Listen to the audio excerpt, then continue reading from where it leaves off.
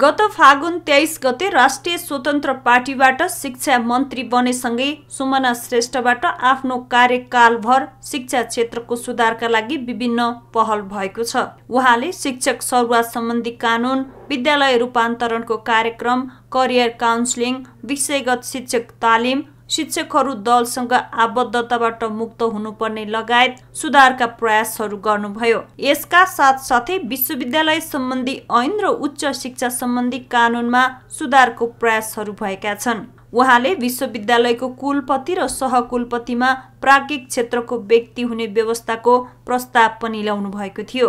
शैक्षिक गुणस्तर सुधार गर्न विभिन्न निर्णय गरे पनि सरकारवाला सबै पक्षसँग समेत छलफल गरेर अगाडि बढेको भए अझै परिणाममुखी हुने शिक्षाविदको तर्क छ। मन्त्रालयभित्र बढै लानुपर्ने कतिपय कुराहरू उहाँको अलिक बाहिरबाट गयो कि उहाँको आफ्नो इफोर्ट ठिक छ, आफ्नो इफोर्ट त, तर त्योलाई चाहिँ मेनस्ट्रिम गर्न समस्या हुने हो कि भोलि आएको अर्को मन्त्रीले पनि त्यस्तै अर्कै आफ्नै सचिवालय मार्फत मात्रै काम गरिदियो भने मन्त्रालयको ब्युरोक्रेसी एकातिर हुन्छ, मन्त्री अर्कातिर हुन्छ। सुमनाजीका धेरै राम्रा काम हुँदाहुँदै पनि यो पाटो चाहिँ कमजोर भयो कि जस्तो मलाई लाग्छ। जस्तो उदाहरण करिकुलम भएन भन्नुभयो उहाँले, तर करिकुलम भएन भन्नुको अर्थ करिकुलम सही बनाउने कार्यविधि चाहिँ सुधार गरिदिनु पर्थ्यो। त्यो मन्त्रीहरूले भयो भएन भन्ने भन्दा पनि हुने गरीको कार्यविधि बनाइदिनु। पुरानो कार्यविधिले काम गरेन भने नयाँ कार्यविधि बनाउने त्यो अधिकार मन्त्रीलाई। 8 वर्षदेखि थन्किएका राष्ट्रिय चिकित्सा शिक्षा आयोगको प्रतिवेदन सार्वजनिक गर्ने श्रेय समेत उहाँलाई नै जान्छ।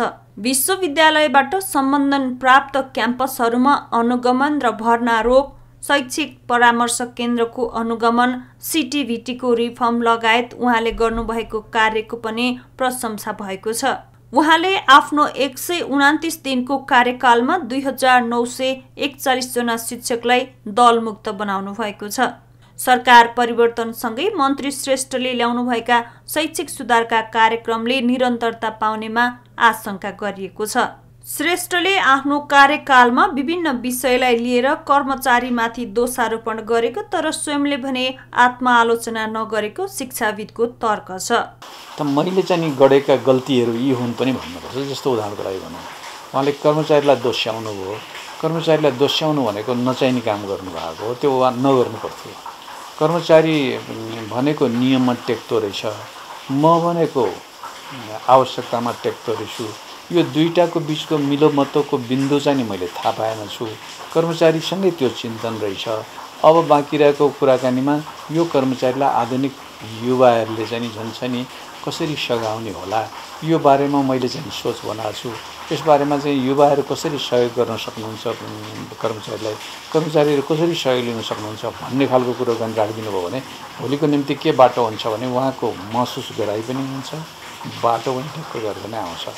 मन्त्रालयमा राजनीतिक तालमेल मिलाउन र सरकारवाला पक्षहरूसँग समन्वय गर्न शिक्षा मन्त्री श्रेष्ठ यदाकदा चुक्नु भएको छ। शिक्षा प्रणालीमा छिटो सुधार ल्याउने हुटहुटीले प्रक्रियागत काम नगर्दा पनि उहाँको कार्यकालमा हुन सक्ने जति काम नभएको विश्लेषण भइरहेको छ। क्यामेरामा अभिषेक नेपालको साथ विमला रोका, काठमाडौँ।